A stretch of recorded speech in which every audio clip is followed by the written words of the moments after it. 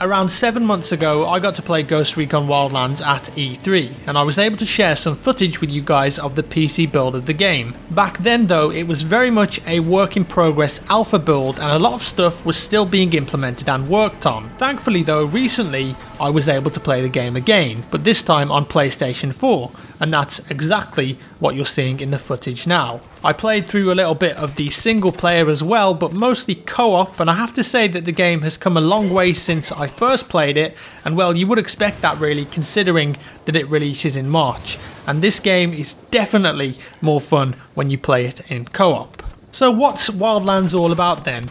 Well, this game is an open world modern military shooter set in Bolivia. In fact, it's Ubisoft's largest open world adventure, and let me tell you, it really is pretty huge. During our playtest, we got to play in 2 regions of the map, Itacua for single player and Montayuk for co-op, but in total there are 21 different regions of varying size and ecosystems. For example, some areas may be based in the desert, others in the jungle, and not to forget the snowy epic mountains. Essentially, you've got this huge play area with a different feel and different visuals, but my only worry is how much of this huge map has interesting play areas and how much of it is just barren open wasteland. I think nowadays in gaming it's pretty easy to have a gigantic play area, and then you can say that you have that, but if it's just full of thin air then it isn't quite as appealing. There's got to be enough detail in there. I'm not saying that this game is going to be like that though. From my limited time with it, I encountered different plants, locales, even some flamingos on a lake, so I was kept interested and entertained, but there are another 20 odd locations to fill, so hopefully they're all going to be filled with interesting stuff. So the goal of the game is to take down the leader of the Santa Blanca cartel, El Sueno. He's the heavily tattooed guy who looks like someone that you don't want to mess with, but someone's got to do it. He's got 4 cartel bosses who head up 4 different divisions: smuggling, drug production, security and influence. In fact, during the game you'll take down a number of boss characters for each region that you play, and that's around 26 bosses in total. Now of course, if you've got this huge playable area, you need a way to get around it, and the game offers you plenty of choice there. 60 vehicles in fact, ranging from helicopters, Humvees, APCs, motorbikes, even civilian vehicles. There's a lot to choose from to get from point A to point B, and you're really going to need to use those vehicles. Thankfully you can fast travel to certain locations if you want to save yourself some time, and when in co-op you can fast travel to teammates as well if you die or they're going to start a mission and you want to join up with them quickly.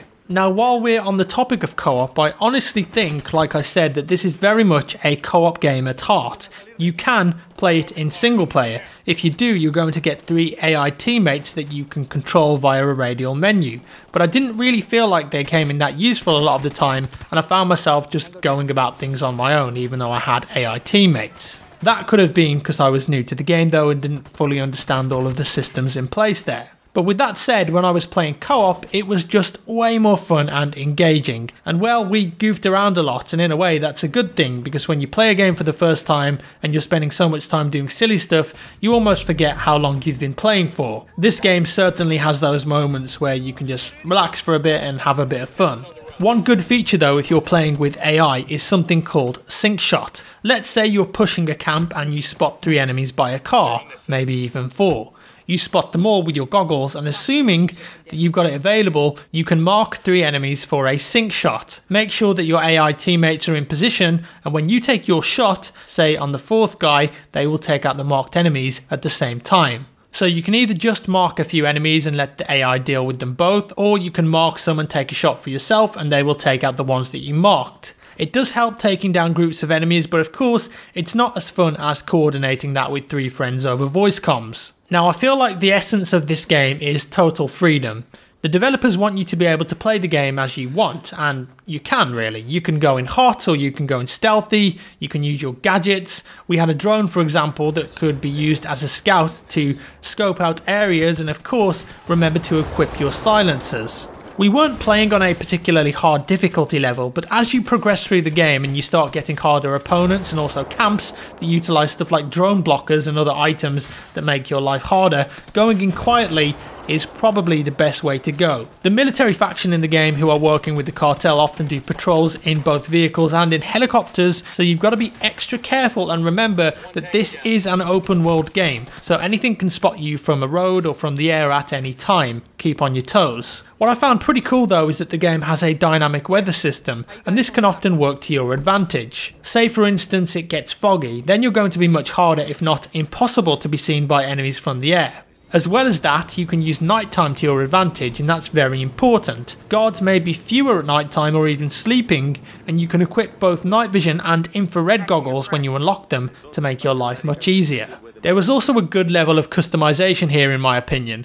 We were able to fully customize our player character from choosing their sex, their face, hair, clothing, tattoos, even down to what headset they're wearing and the colour of their shoes. You can't mould your face into a specific shape though, so don't go in expecting to do that, but you do have a really good selection of things that you can customize to ensure that your character looks unique. You can also change your clothing later on as well if you unlock a new piece that you like. As well as your character, your weapon can also be customised. Players familiar with some of the latest Ghost Recon games, like say Future Soldier, will be aware of the gunsmith, and in Wildlands this has been built upon. You can change pretty much everything with your weapon via an in-game menu. Change the stock, the barrel, put on a silencer, a long-range scope, red dot sight, underbarrel, all the things that you would assume you can change, you probably can. You will also want to pay close attention to the skill tree in the game, as this will give your character certain abilities. Some skills give you weapon variants like say a grenade launcher, others give you more range on your drone, and some are also team play related like being able to revive teammates faster. Having a good blend of abilities between squad mates could be helpful in taking out the harder opponents later in the game. Finding intel on missions and out in the world will also help to unlock new abilities and skills for your character. Overall, with the limited time I spent playing the game again, I did have fun with Wildlands, but I do have some concerns as well. I mentioned one of them earlier, the map size and how much of it is actually going to be interesting gameplay, but one of my other main concerns is variety. How much variety is there going to be in the missions, and is it going to get very samey very fast? We spent a lot of time messing about, doing things like jumping off cliffs, having digger battles, blowing stuff up, and we had a ton of fun with that. But is this game going to make me want to come back to it after a playthrough, or is it going to be something that I will play through once with my friends and then never again? I hope there's some replayability in all of the missions, because unfortunately, as far as I'm aware, there isn't any PvP mode in the game. I can't really answer those questions yet, but from my recent gameplay session and the time I had with the game 7 months ago, I can say that a lot of the missions were very similar and involved attacking a camp and killing enemies, usually a boss or interrogating them if need be. But I really hope that there are some interesting mechanics and different mission types that will keep the game fresh. There was some variety with the side missions, for instance, which was cool, where we had to take down a convoy at some point, so I hope that that kind of thing carries across to the main story. So that's all for today folks. I hope you enjoyed this early look at Ghost Recon Wildlands. Do let me know your thoughts down in the comments below, and leave a thumbs up if you enjoyed the video. As always, thank you so much for watching guys, and I'll see you in the next one.